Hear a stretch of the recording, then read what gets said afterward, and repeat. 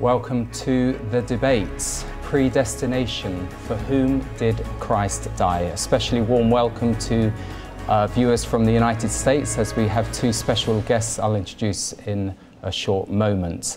You can follow us on Twitter, #Predestination Debates, email live@revelationtv.com.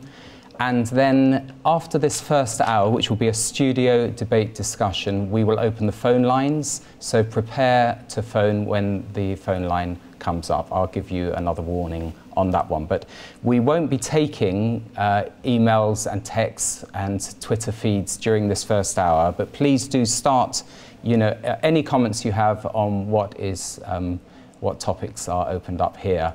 And we will bring them into the second half. Gordon is waiting in the control room, and I'll introduce him later. But I will start by introducing two very special guests, and I feel very privileged to be here with you. Dr. James White of Alpha and Omega Ministries. Welcome to Revelation TV. Good to be here again. Thank you. And that's right, you've been a few times in the past. I have. Wonderful. And Dr. Michael Brown of, have I got this right? I was going to say Line of Fire, which is your radio program, but it is Fire School of Ministry. Fire School of Ministry. Little fire and everything. And the only reason I'm confused is because there's so many different things you're involved in. But thank you very much for joining us. My joy. Thank you. Real pleasure. And just as part of the introduction, you have a radio show which is syndicated across the US called Line of Fire. Yes. And also a website, askdrbrown.org. Also have a TV show called Answering Your Toughest Questions. Great. That's on a number of stations across America as well. Great. Okay, thank you. And James, you have another radio show. And by the way, we're welcoming all your audiences tonight. And that is called The Dividing Line. Right. Mm-hmm. It's primarily a webcast that we do a couple times a week, depending on when we schedule it. Great. So we're sort of free about that. Wonderful. So we certainly welcome your audience and your viewers. And hope we don't make a mess of it. We hope we keep it up to your standards. So thank you very much. This, as I said, at previous debates, it's not the Oxford Union here, it's Revelation TV. We want to give a fair opportunity for both sides to present their case from the scriptures, and then a fair opportunity to scrutinize what the other is saying. So we're going to start with Dr. James White on predestination, for whom did Christ die? I think it's important that we focus in upon what the real issue is, because we have so little time and there is so much that we need to discuss.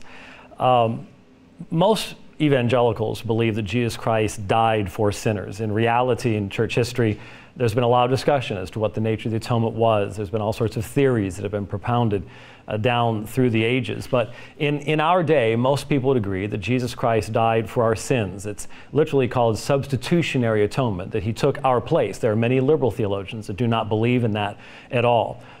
We are taking the more conservative track here. But the question then becomes, what is the effect of Jesus' death? And for whom did he die? It's commonly believed by most people, well, Jesus took every person's place. Now, does that mean every person from the time of the cross forward, or everyone who had died before Jesus as well? Are they included when we talk about all in that way? Are we talking about everyone forward, or everyone back, all as a body? How exactly does that work? And then what is the effect of that? Because there are many people who are universalists who believe that Jesus did take every person's sin upon himself, and therefore, eventually, every person is going to be saved. Honestly, the issue needs to be boiled down to this. What was the intention of Father, Son, and Holy Spirit in Christ going to the cross? What did God intend to accomplish? I believe that we have to approach this subject from the Godward side. That is, what was God's intention? What does God's word say about this? And does the Bible tell us what the intention of the triune God was? When Jesus went to the cross, did he go there specifically with each and every person in mind? We have some beautiful hymns that talk about my name was written upon his hand. Well, can the person who is going to spend eternity separated from God say, my name was written upon his hand and I frustrated his purpose? Or when Paul says, I have been crucified with Christ, is there something special about that? And what is the effect of Christ's substitutionary death? If it is made in behalf of people, then does that make them savable? Or does it actually bring about their salvation? Or is it just a part of what will eventually bring about their salvation, given the fulfillment of either a long or short list of other things? I would like to suggest, and I would like to prove from the text of Scripture, that Jesus' death upon the cross was a covenantal death. God deals with his people in the form of covenants. And the new covenant was established in the blood of Jesus Christ. It was a new covenant death. And I would like to establish the fact that that has a specific audience and a specific perfecting effect for those for whom it is made. Specifically, Jesus Christ died in behalf of his elect people, and that in so doing, he procured eternal redemption in their place. I'd like to just look at one particular text of Scripture, sort of as a focus, that we can look at all the universal texts and specific texts in light of just this one text. Hebrews chapter 9, verse 15 says, "For this reason he is the mediator of a new covenant." There's the new covenant language. "So that since a death has taken place for the redemption of the transgressions that were committed under the first covenant, those who have been called," very key text there, very key word, "those who have been called may receive the promise of the eternal inheritance." There is a specific purpose in Jesus' death, and that is so that those who have been called may receive the promise of the eternal inheritance. There, the intention of what Jesus was doing upon the cross is revealed to us. And so the two perspectives, and I'll let Dr. Brown define his own position, but generally in this dialogue and discussion, the two perspectives are that Christ's death, in harmony with the decree of God and the election of a specific people, was specifically intended in its salvific effect. We're not talking about other effects in regards to the governance of the universe or something like that. But its specific salvific intent was to save a particular people and to provide absolute redemption for them. And that it actually accomplishes that, and that Jesus, as our high priest then, has initiated the new covenant. And as our high priest, he then goes into the presence of the Father and intercedes for the exact same people for whom he has died. Okay, thank you very much. Well timed. Michael. Great, thank you.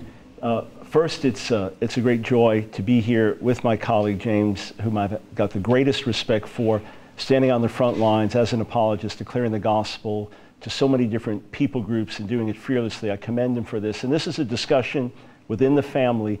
And my prayer was not that I would win a debate, and I'm sure he's not praying that, but rather that Jesus would be glorified and truth would be advanced. The testimony of Scripture is overwhelmingly clear that Jesus died for the sins of the entire world, so as to pay for the sins of every human being who's ever lived, demonstrating the grace and love of God to the entire human race and securing the salvation of everyone who believes. Text after text after text is quite explicit about this. Even if we start in John's Gospel with John 3:16, which tells us the purpose of this all, "For God so loved the world that he gave his one and only Son, that whoever believes in him would not perish but have eternal life." The term "the world" is clearly defined in John's Gospel. It cannot mean the elect. In fact, John 1:10, he was in the world knew him not. John 1:29, "Behold the Lamb of God who takes away the sins of the world." Throughout John's Gospel, the world is either all humanity or humanity in its hostile state. John 15, "The world hates you." John 16, "The Spirit of truth which the world cannot receive." It cannot refer to the elect. It refers to the entire world for whom Jesus died, to demonstrate God's gracious love in reaching out to us and making a way of salvation for all who will believe, and thereby securing the salvation of those who do believe. 1 John 2 states it even more clearly, telling us in the second verse that the death of Jesus dying on the cross, is the propitiation for our sins, and not for ours only, but also for those of the whole world. That same phrase, "the whole world," occurs in 1 John 5:19, where it says that the whole world lies under the power of the evil one. And again, if you look at every single reference to the world or world in 1 John, it cannot refer to the elect. It either refers to humanity as a whole, or it refers to humanity in its hostility towards the Lord. That we have overcome the world, and false prophets have gone into the world and loved not the world in terms of the world and its hostility, but it is speaking of humanity as a whole. If you ask the question, how could God have made it any more clear? Not only does it say he died for the world, and then it defines the world for us, not only does it say he's the propitiation, the payment for our sins that turns away wrath, not for us only, but also for the whole world. When you realize that in 1 Timothy, the 2nd chapter, it says he desires the salvation of all men, and then that reflects God's sentiment expressed in Ezekiel 18, where he doesn't desire the death of the wicked, but rather that they turn and live. And then when you see expressions like Hebrews 2:9 that says he tasted death for everyone, then you come to Romans, the 11th chapter, where it says that God has concluded all under disobedience that he may have mercy on them all. If I said, how could this be expressed? There it's Jew and Gentile. In 1 John 2, it's referring to the believers, but not just the believers, the whole world, and the whole world referenced in other places, and then all men. How else could God have conveyed it any more clearly? When we look to see how atonement operated in ancient Israel, atonement was made for the entire nation in Leviticus, the 16th chapter. However, it was only effective for those who would comply with God's requirements. If someone would not humble themselves on that day, even though the atonement was genuinely made for that person, they would be cut off and they would not benefit from it. So exactly what God intended is exactly what he gets, namely a demonstration of his love to the entire world and the salvation of everyone who will believe. Not only so, but 2 Peter, the 2nd chapter, the 1st verse, speaks of false teachers who denied the master, term used for the Lord, for example, in Revelation 6, denied the master who bought them, the identical word that's used without reference to blood, by the way, in 1 Corinthians, the 6th chapter, speaking of we were bought with a price. So people denied, these are hell-bound false teachers who denied the Lord who bought them. Why? Because his blood pays for the sin of every human being. And even if we look at Paul's desire expressed to Agrippa in Acts, the 26th chapter, he says, I would that everyone was in the same condition I was in terms of being a true Christian, just not with these chains. I don't believe for a split second that Paul's desire exceeded the desire of God. Rather, that reflects God's heart where he offers salvation freely. That's why the repetitive call in the New Testament, which ends in the book of Revelation, the 22nd chapter, whoever will, whoever will, whoever will. The door has been opened, the price has been paid. And lastly, if we look at a passage like Isaiah 53, where the nation of Israel comes to a realization about the Messiah, and the words are said, surely he's carried our sicknesses and bore our pains. But we thought that he was being afflicted and punished for his own sins. They come to the revelation of Ahavrato near Palano, at the cost of his wounds there is healing for us. Unbelieving Israel did not recognize that when the Messiah died, he was dying for them. And it's an explicit statement in Isaiah 53, not just for the elect, but for the entire nation and world. It's only afterwards that some realize what he has done. So the Father's plan is perfectly accomplished. All sins are paid for at the cross, and the salvation of all who believe is eternally secured by what Jesus does. Okay, thank you very much. Just to remind you, our audience, that we are discussing predestination, for whom did Christ die, and specifically the nature of the atonement. And I've been taking a lot of notes, you may too, but please do use the hashtag on Twitter, Predestination Debate, and email live@revelationtv.com. and the text number which is on the screen, and we'll bring your contributions into the second hour. James, how do you answer or comment on what Michael has said? He's got a whole list of scriptures there. Yeah, I certainly did. Well, a couple of things. First of all, the term all and world. All is all, does that mean all without distinction or all without exception? There are many places the term all is used to refer to the fact that we're talking about Jews and Gentiles. For example, when Michael went to John chapter 3. No one has suggested that I know of in this debate so far that the word world means elect. I've never suggested that. The reality is that God demonstrates his love toward the entire created order in the sending of Jesus Christ. But even John 3:16 limits who benefits from Christ's death to those who believe, and faith is described as a gift of God. I would note that most of Michael's response here was not specifically on the atonement, but against the concept of election, and saying that it's wide open and so on and so forth, which these are all connected together, and you can go and look at debates that Michael and I have done on the previous issues. But I want to focus primarily upon the subject of the atonement because the Bible tells us what the effect of the atonement is. And if Jesus has substitutionally atoned for every sin of every person, then the only option is universalism. That's the only consistent way that you can follow this through.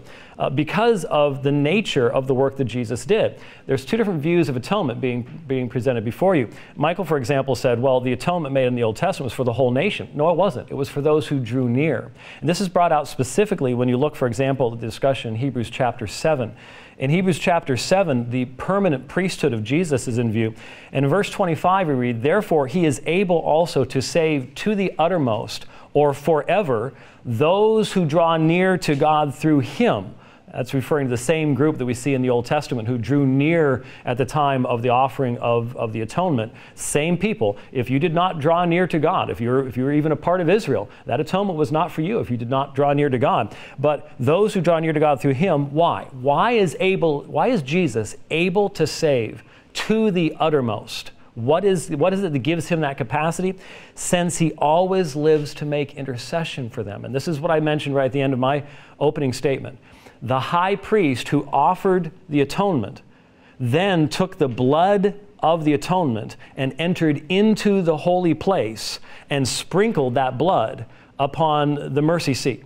And so that is part of the same work. And so one of the most important things to remember is that Jesus as our high priest is both the offerer and the offering. And what's important to ask ourselves the question is, who is Jesus interceding for this evening? Is he interceding for the people who are already under the wrath of God? If he died for them, he would have to be interceding for them. You have to divide the work of the priest and say, no, you can have this over here and this separately. You have to come up with some totally unheard of function of the priest where he no longer as the high priest intercedes for those for whom he dies. What is the effect of the atonement? The effect of the atonement, according to Hebrews chapter 10, is the perfection of those for whom it is made. How are those who are under the judgment of God today perfected by that atonement is the question we must be thinking about. Great. We'll give you your formal sort of response to camera, but then could I ask that after that we'll engage between us and we'll start pinging some questions. Perfect. Yeah, fundamentally, the scriptures are explicit. You have to get away from the explicit text to come up with this other scenario, and in fact you have to come in with other theological arguments to do so. John 1:29, behold the Lamb of God who takes away the sins of the world. Again, it's not just God's demonstration of love, but the sins of the world are taken away. It cannot, James just agreed, said he's never said it, it cannot refer specifically to the elect. So there we have it stated. And then again, I ask, how else could God have said it? But the world, all people, not just us, everyone else, tasted death for everyone. I see no other expressions that could be used that could make it any more clear. When we come to Leviticus 16, again, James is not correct there. Atonement was made for all the sins of the nation, but if someone would not humble themselves, they would be cut off. The price was paid. Everything was accomplished that needed to be. In fact, it's the view of my opponent and friend and colleague that can go the way of universalism, because I say it's very simple. The price is paid for everyone. 1 Timothy 4, he is the Savior of all, especially those who believe. So if Jesus is interceding for a specific group, we see he's interceding for those who believe. We see his intercession in John the 17th chapter. It's really not mysterious. God accomplishes exactly what he wants and expresses it in the most explicit possible terms. And with all respect to James, I have not seen an exegesis, say, of 1 John 2:2 or 2 Peter 2:1 and some of these other passages that really does justice to what the text says in its plain, grammatical, clear sense. And again, if we think of the way of universalism, it could easily be the Calvinists that go that way because of the fact that they want to say God accomplished it all. Well, since the text explicitly say Jesus paid for the sins of the entire world, then you could say, well, then if we add anything to it, then it's not just a work of God. No, salvation is for those who believe. Whosoever will, let him come and drink freely of the water of life. That's the universal invitation of Scripture. Okay. Can I just put a simple question? Are you both basically arguing the sort of L of tulip? Are you both agreeing that the Lord's death was sufficient for all and limited to those who believe? And well, are you effective. basically both just arguing the two sides of that? Well, that's supposed to be the focus, is the extent of the atonement, and historically, at least over the past couple of hundred years, that's been focused upon the issue of what is now called the L of tulip, yes. But it needs to... Do you dispute, essentially, that it is for the whole world? You don't. And you don't dispute that it's the meaning essentially... It's the meaning of the term, the whole world. Efficient for those who believe. He does not believe that Jesus shed his blood to pay for the sins of every human being. No. I do. So I would say it is sufficient for all. Is saying that, is it not? But no, sufficient for all is saying there is no intrinsic limitation in the value of Christ's death. The issue is, what was the intention of God and the purpose of God in the sacrifice? It's not like what Christ wins on the cross is some huge lottery amount of money. And we're worried about what the excess is going to be. That's not the issue. The limitation is not in the value of the sacrifice. Both of us limit the atonement. One of us limits it in what the intention and extent was going to be. The other limits it in what the effect of it is going to be. So that's really the issue. Right. I differ. Okay. I say that we agree on the effect, which is it procures the salvation of all who believe. James would say all who believe are predestined to believe by God. I would say those who believe respond to God's gracious invitation. But it secures the salvation of all who believe. It absolutely accomplishes the Father's purpose, which is twofold. He would see it as onefold in that respect. Okay, now you've taken a lot of scriptures on the whole world, but there are quite a number of scriptures on predestination. How do you answer those? I'm preempting you, but... Oh, well, I answer them within the larger context of Scripture. Now, actually, if we were just debating that and exegeting Ephesians 1 and Romans 9, I think James has more scriptural ammunition for that I have good responses to.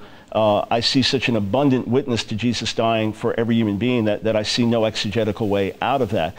When I look at Romans 9, for example, I don't look at that in terms of predestining of salvation of individuals, but rather corporate election and God's purposes for Israel. It's predestination to service and then predestining a people in Jesus. So that we all agree there's predestining taking place. The question is, how does it work and in what manner? I do not see anywhere in Scripture where God predestines an individual to hell. Just slap my hand, by the way, if I'm misrepresenting what you would say. But I just see that, you know, that there are scriptures on both sides, and you've given the overview of where you're coming from, but you could maybe throw some scriptures in. My major concern was that instead of specifically addressing the nature and extent of the atonement, we would end up moving back to the preceding issues, which are the sovereignty of God, whether he knows all things, his divine decree, predestination, election, the total depravity of man, the fact that man cannot do anything that's pleasing to God, the teaching on election. All of that comes before this. That's true. But I have to just completely dispute Michael saying, well, I've got the clear text, he has to bring in theology. Hebrews 9:15 is a direct statement of a covenantal death that has a specific intention, which is that those for whom it is made, and the new covenant is not with people in hell, the new covenant is with a specific people, because the new covenant text, what is that about? I will write my law upon their hearts, they shall all know me, etc., etc.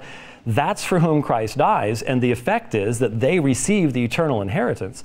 Hebrews chapter 7 says he saves them to the uttermost. Why? Because he intercedes for them. What's the nature of this intercession for someone other than them?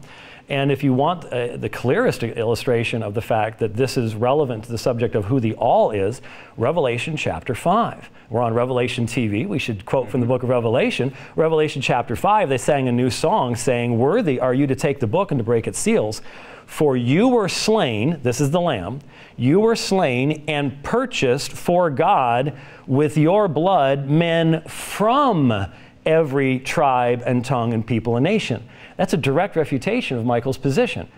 Why does it say from if the reality is you purchased for God with your blood men of every, you've purchased every tribe, tongue, people, and nation? So there's two points there, but the first one is that, you're a Hebrew scholar, there's a covenant. Mm-hmm. Who's the covenant with? Is it with the whole world, or is it with only those who believe? Well, first, the New Testament does not speak of God making a covenant with the whole world. The new covenant of Jeremiah 31, verses 31 to 34, quoted in Hebrews 8 and then referred to again in Hebrews 10, is with the house of Israel and the house of Judah. That opens up all kinds of exegetical questions now. We go back to the covenant that God makes with the nation of Israel as a whole, Exodus 19, or the covenant that he makes before that with Abraham and his seed in Genesis 17, and there are always conditions for entering into it. So it is made with all. Everyone at Mount Sinai has it made with them, but they can drop out through disobedience. Or with Abraham's descendants, if they're not circumcised, they'll be cut off. So the covenant is made with all, and then people can disqualify themselves with that participation. Jesus does not use the language of dying on the cross to make a covenant with the world. Those words are not used. And he does purchase the salvation of people from every nation. Who? Everyone who believes. Their salvation is purchased by the blood of Jesus. Those who reject are lost. It's the same offer, the same payment has been made, but it is effective for those who put their trust in Jesus. And on a fundamental level, a very fundamental level, when it still does not negate any of the all verses. We already have Hebrews 2 that Jesus tasted death for every man. It doesn't just mean all kinds of people or people from different nationalities. Again, it's a very wide-ranging expression there in Greek, and we have explicitly, he's the atonement, the propitiation, not just for our sins, but those of the whole world, which cannot mean all the elect. It means the entire mass of humanity. But here's what I come back to. On a practical level, we're both preaching the gospel.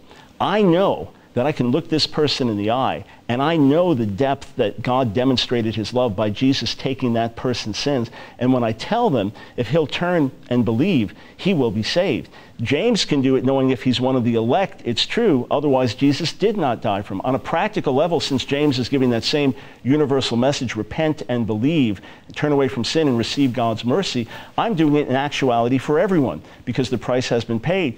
He's doing it knowing if that person's one of the elected, applies to them, otherwise it doesn't. To me, our most passionate witness to the love of God and to the purposes of God and to the power of the blood of Jesus is declared to all humanity, and then everyone is all the more culpable because they rejected what he did on the cross. If in fact they're non-elect, he didn't do anything for them on the cross. And he didn't even demonstrate his love for them on the cross because they're non-elect. Where is the demonstration of love they reject? It's not even there.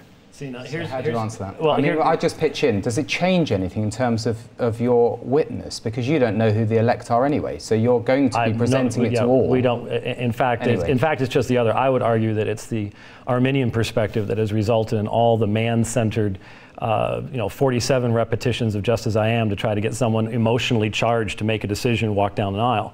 But see, that's not my focus here, because I think my fear is we're losing some of the focus, because my concern in this issue is what is the result of the death of Christ, the extent and the impact of the atonement.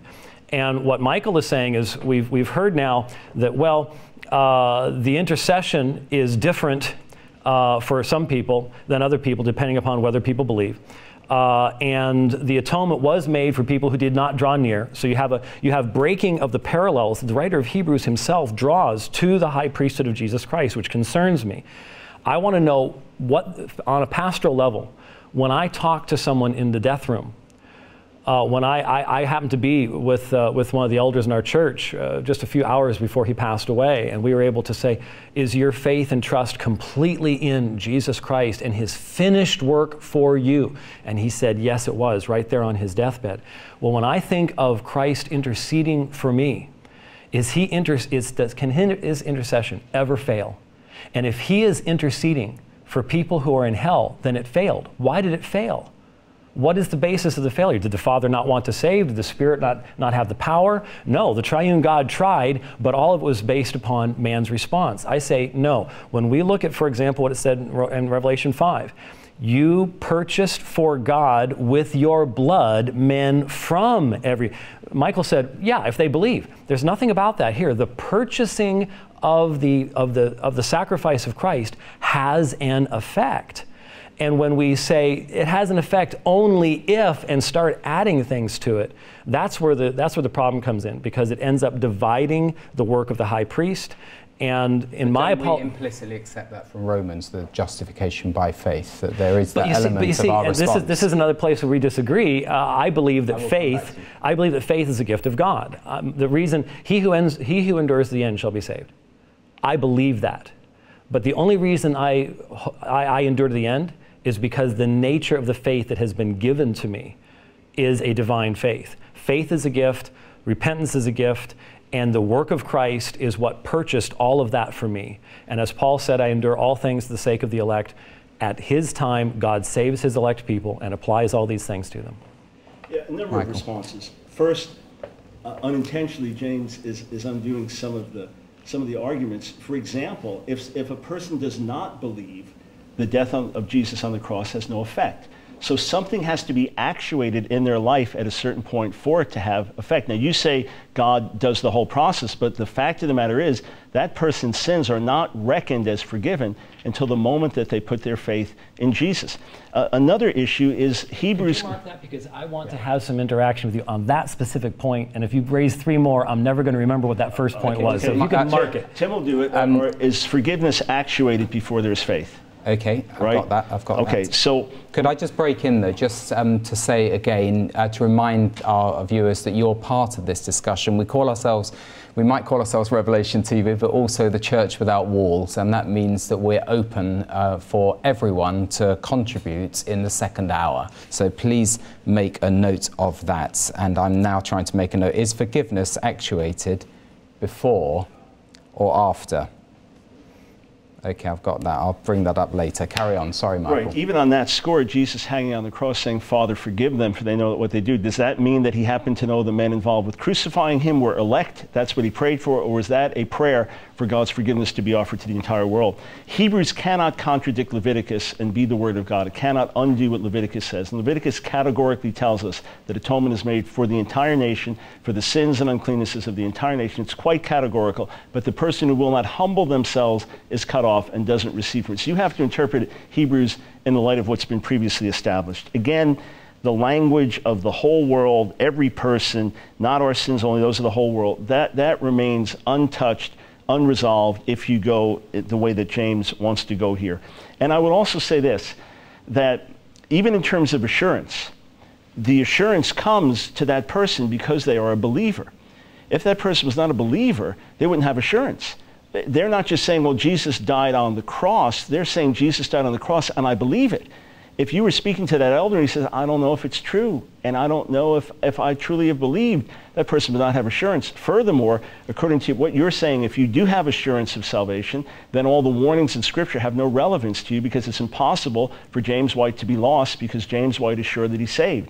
If he's not sure that he's saved, then that undermines the rest of the argument. So I have an absolute assurance of my salvation. I never worry about it. I never think twice about it.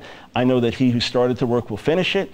I rest in him every day of my life. I rest in the finished work of the cross. That's my only boast. The day I stand before him, that's my only boast. I still love the Augustus top lady. Nothing in my hand I bring, simply to thy cross I cling. That's, are you beyond, changing? But there's if the warnings are there, and I start playing games with sin, I start thinking, well, I can do this without consequence, then the fear of God comes, because the promises are to those who are Jesus' sheep and follow him.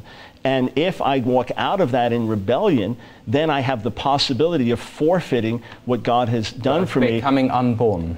Yes, In Hebrews 10 explicitly talks about the blood of the covenant that sanctified us, that made us holy. If we keep reading in Hebrews, again, it refutes this whole argument that James is making. Hebrews 10:29 speaks of the possibility, those who deliberately keep on sinning after having received the knowledge of the truth, and it speaks of them having been sanctified by the blood. They have been made holy by the blood of the cross, and they can despise the Spirit of grace and suffer a more severe judgment than they would have under Moses. So yes, I can forfeit what God has done. So I have, I would say, a deeper assurance. Can you then return? Yes, the door is open. So the process of salvation and being born again can be reenacted how many times? Scripture doesn't tell us. It does make clear that God has promised to keep us, and it does make clear that there's severe consequences of rejecting him. I don't believe God writes our name in the book of life in pencil, and it's erased every 3 seconds, and there can be a weakness with the way certain things are presented. But look, you have what can be a pushy altar call or Arminians pushing a certain way, and then there is also the Calvinistic extreme of God will save whom he saves, and it can become complacency. Each side can have potential weaknesses, and we can learn from each other. And I recognize there have been great Calvinist evangelists and missionaries, and I recognize there have been great Arminian evangelists and missionaries who do it all for the glory of God. But again, the text is explicit in terms of its witness of for whom Jesus died. We have to start there, because that's explicit every way it could be said, and then move out from there. Again, Isaiah 53 is an explicit testimony. We didn't understand that he was dying for our sins. That's corporate Israel. Many of the people that would come to that recognition or read those words in Isaiah 53 are people who are lost. And yet there's the confession that he did die for our sins and suffer for us. And yet anyone who recognizes that is a saved person. And of course, Isaiah 53 specifically says that by his work, the suffering servant justifies the many, not the all. And that justification is the result of his work. And again, if you say, well, it's partly that, but then we have to add faith, that's where the real issue comes in here. Both of us believe that our position is explicit. Every text that Michael's brought up, I've dealt with many, many times before you can even hear us debating these things. I'm trying to stay specifically on the atonement because, look, there are all sorts of discussions about predestination and election out there. There are almost none that go into depth on the issue of what the actual effect of the atonement was. And so one of the things, two things that Michael brought up that I've got to address. First of all, if there was not a specific people who were united to Christ in his death, it was just simply a general atonement that makes available a general salvation if, and then it's either faith or other groups add things to that, then there was, how is it that there was a union between Christ's people and Christ in his death? When Paul says, I have been crucified with Christ, is that something that happened after the cross, or was Paul actually united with Christ in his death? And can a person who will stand upon the parapets of hell in eternity to come, screaming out their hatred for God, say, I frustrated the very work of the Son of God who tried to save me, gave his life to save me, bore the wrath of God against all my sins to save me, but I'm still here. Why is he still there? What's he suffering for? That's one of the major questions that's always been asked. But then we have the impersonal nature of the salvation that results from this. If Christ dies for a group and then we determine who the group is by our actions, I say that's a completely different thing than saying that Christ knew me and he died in my place specifically to not just make my salvation possible, but to actually bring my salvation to pass. So in Hebrews chapter 9, before then, Hebrews 10:29, by the way, we got into eternal security and perseverance of the saints and all the rest of that kind of stuff, which I don't want to get. Brought it up. No, it's always do. But by the way, the much better reading of Hebrews 10:29 is by which Christ was sanctified, not the person. And I would think Michael would agree with this because it's so deep in the sanctification, setting apart of the high priest in the sacrifices. And that is a perfectly acceptable translation and understanding of the text, is that it is Christ who is sanctified, not the person who is lost, the unbeliever. But in Hebrews 9:24, for Christ did not enter a holy place made with hands, a mere copy of the true one, but into heaven itself. Now, why is he there? Why has Christ entered into the very heavenly, the holy place in heaven? Now to appear in the presence of God, who per haimon, for us. Who is the us? Direct parallel to Romans chapter 8. It's the elect of God. But he appears in the presence of God for every single person for whom he made sacrifice for sin. Can I just throw in another, because that's why I'm here. Go ahead and throw it. You know, you've said, you know, it's not fair for those who are... I want to work on the equity of what's the point of all the other people who aren't part of the elect going through the whole misery of human history. So you want to leave the extent of the atonement and deal with the justice of God in having created in such a way that he knew what the end result was going to be. Any Christian theist has to answer that question as long as you're not an open theist. Because if God knew, even from the Arminian perspective, that there were going to be X number of lost when he created, then he either had a purpose for that and is glorified in that, or he's not. So I'll leave Michael to answer from his perspective, because he believes God did know that, and therefore what his purposes would be. From my perspective, in Romans chapter 9, we're specifically told, what if God, even though he was patient, desired to show his power? My answer to your question is this. There are three options as far as I can see it. Either God can save no one, God can save everyone, or God can save someone. In only one of those three options does God have any freedom to demonstrate the full range of his attributes, including, in the case of some, his holiness, his justice, his power, and in the case of others, his loving kindness, his grace, and his mercy. If he saves no one, we never see his love and grace and mercy. If he saves everyone, we never see his wrath and his power. When he has the freedom to act as the king gets to act, and to save rebel sinners who are not deserving of any salvation at all because they love their sin, then you get to see the entire range of God's attributes demonstrated to his creation, and he's glorified in that. Okay, very good. Yeah, apologies, it's not an Oxford Union debate, so you know this is how it is. But do you want to? I'm very happy to drill down further into the nature of the atonement. To all of these things. The New Testament is explicit. We're justified by faith. It does not say we are justified by the death of Jesus only, but by faith, over and over and over again. So that, again, undermines the point that you were arguing, because it's explicit over and over that the justification comes by faith. So there is human participation. Otherwise, the death on the cross does not actuate it itself. Also, when you say frustrating the grace of God, well, that's explicit context. If I'm trying to be righteous by the law, I'm frustrating the grace of God. You misapplied it there. Crucified with Christ, he tells us when it happens, Romans 6, with baptism, there is the identification of us being crucified with him. We die with him. We rise in new life with him. He was not crucified with Christ when Jesus died on the cross. He was not crucified with Christ when he was a blasphemer and persecuting the church. There's not a hint of that anywhere in Scripture. And what God decided to do as the sovereign king was to create a world. Yes, he foresaw the results. I have no problem with foreknowledge and free will as well existing side by side, as we debated previously. And I see no scriptural reason to have a conflict there. But we see clearly that God set things up so that there would be a people who responded to his call to be his. And there are many who would not. So Isaiah is quoted in Romans, all day long I stretched out my hands to a disobedient people. Isaiah also says, for example, Isaiah 48, God says, if only you had obeyed my commandments. Matthew 23 is another explicit text where Jesus says, how often to Jerusalem I wanted to gather your children together as a hen gathers her chicks in her wings, but you weren't willing. Even with James' exegesis that it was the leaders that weren't willing, God said he wanted to do something, people weren't willing. That was his choice, the way our sovereign king set it up. Luke 16, the religious leaders rejected the purposes of God for their generation. So in this, Romans 11 says we can see the goodness and severity of God. Goodness towards those who believe, and severity towards those who don't. And we've got to get to the end of Romans 9, 10, 11, because Paul asks a hypothetical in Romans 9, and of course he has the right to do whatever he wants. If he wants to create a world to damn it, he can do that. But his end conclusion is God's concluded all men under unbelief, that he may have mercy on them all.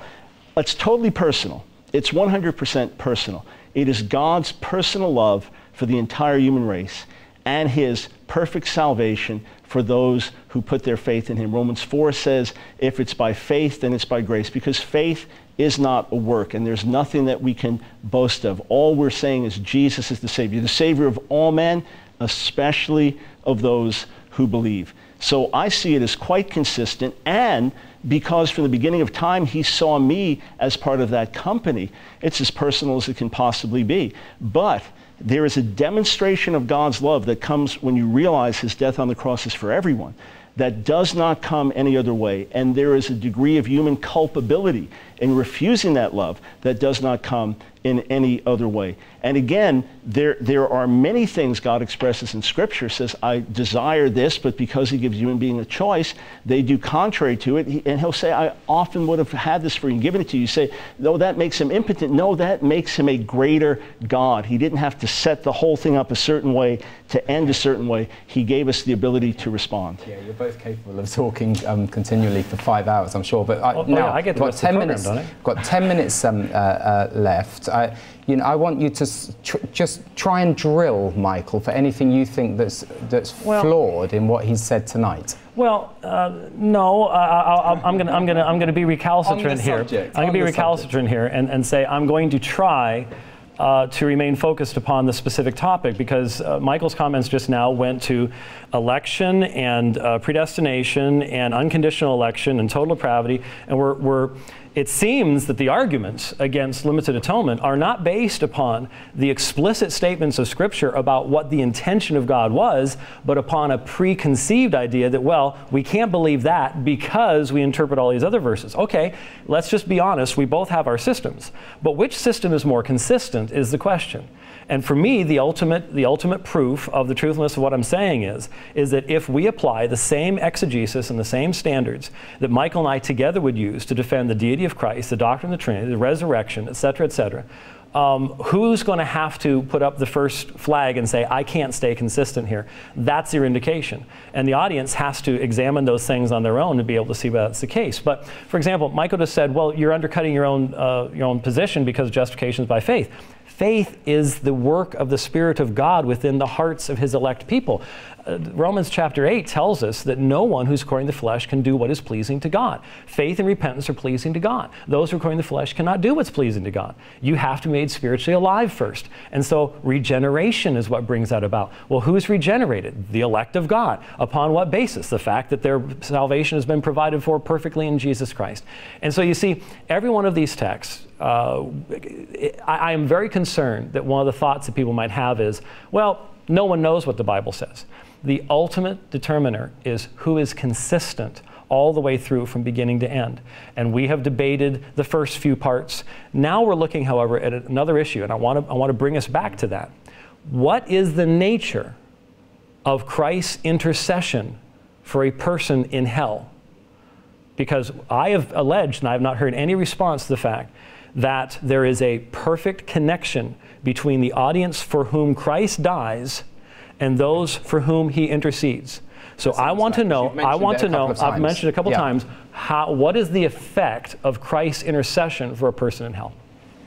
There is no effect. He's not interceding for someone in hell.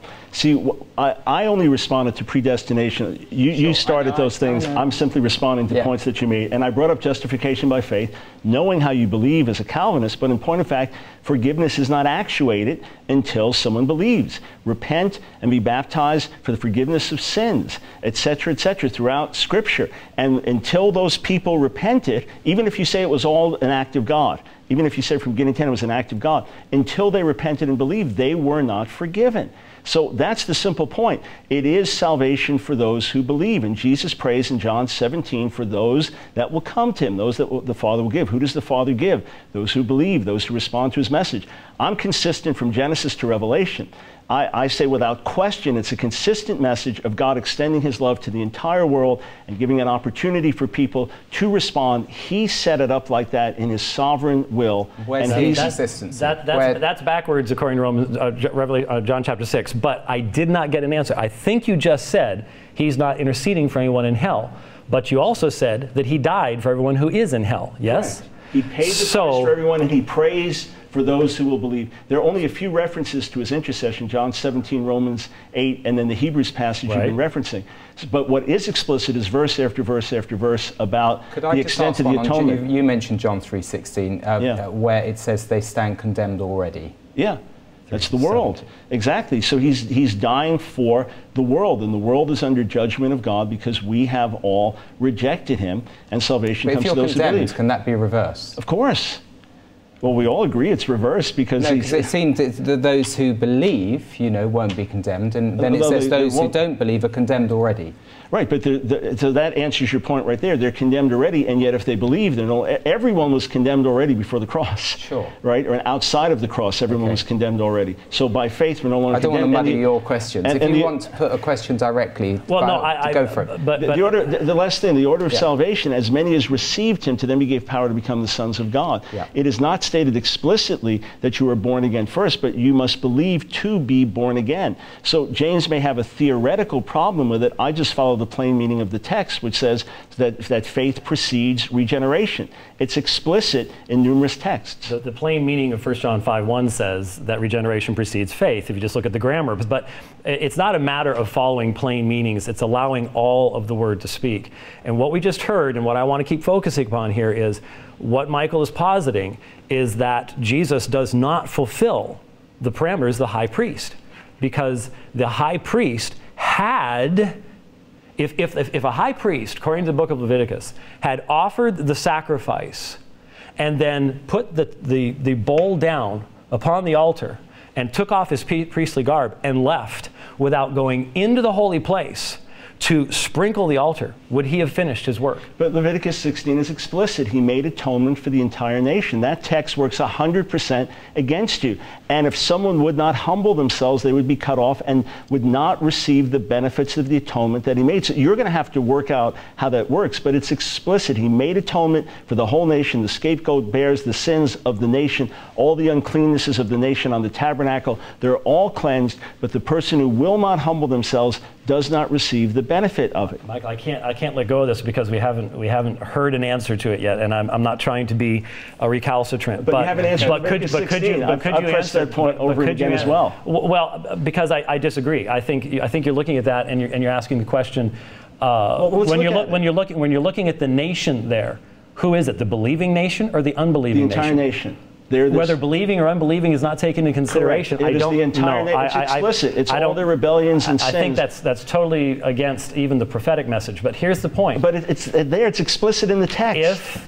If the high priest enters into the holy place, for whom is he interceding? Is not the scope of the offering and the intercession identical in the work of the high priest? He was to intercede for the entire nation. He also did not have foreknowledge of those who would believe. He made atonement for the entire nation and interceded for the entire nation, asking God to forgive. The forgiveness was offered, and then it was rejected by the people. You could even argue in the Hebrews passage you keep pressing that Jesus enters into the holiest place of all and offers intercession for the entire world and offers forgiveness of sins for the entire world, and those who receive it are those that benefit from it. If you want to be consistent with the rest of the testimony of Scripture, which I'm pressing you on, and honestly, even the verses you say they're answers for, I haven't even heard a hint of anything that would undo all of the passages, or Jesus being the Savior of the whole world, especially for those who believe. Therefore he is able also to save to the uttermost those who draw near to God through him, since he always lives to make intercession for them. So you just said that he's not interceding for people in hell. They're already lost. Why would he be interceding for them? I didn't say he did Jesus die for them? Yes, he did. So again, if the audience is the same, then the death of Christ for those who are in hell was intended by God to never have an intercession or an application. I said those are already in hell he's not praying for. Their fate's already sealed. I did not say he didn't make intercession for others. I said those are already in hell. So you have a group of people. But I just want to make sure everyone understands. It's literally 30 seconds to make a point. So you have a group of people for whom Christ did only part of the work of a high priest. No. He didn't intercede for them. When he said, Father, forgive them, for they know not what they do, that could be intercession. Variant, actually. It's a very strong textual variant. But let's leave that aside. But even so, he shed his blood for every human being. And you could, that's what's explicit, and that's what's in explicit harmony with Leviticus 16, an overwhelming testimony. Those who are lost reject that expression of God's love. We're out of time. That's the bad news. The good news is we've got another hour after the break. For those who are watching live, You can phone in on the live number, which is 0208 972 1408. 1400, sorry, and also your texts and emails will be brought into the second half of this program. Thank you very much. There's some depth here which we'll be able to unpack, but there certainly isn't enough time to go into all of the depth of this subject. But appreciate you bearing with me in all my ignorance, and we look forward to seeing you all after the break.